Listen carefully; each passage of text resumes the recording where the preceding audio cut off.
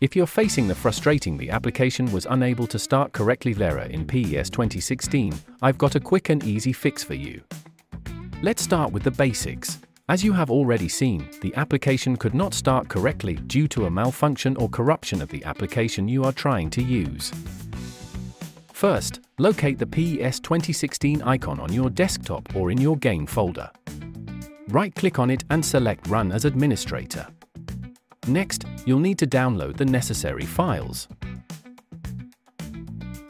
Once you have them, copy all the downloaded files directly into your PES 16 game folder.